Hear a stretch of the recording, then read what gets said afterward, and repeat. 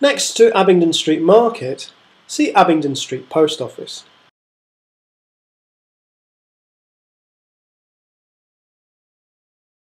Finished in 1910, the post office, now a Grade 2 listed building, is completely symmetrical in the style of a Renaissance palazzo. The front is made of limestone from Portland, so look closely as there are fossilised seashells and creatures in the stone. The main entrance is supported by two Atlantes, which are columns in the shape of men. The interior is completely original even down to the desks, and so are the canine red phone boxes outside. The post office replaced those seen earlier on the trail. It was built in 1910 on the site of the Union Baptist Chapel of 1861.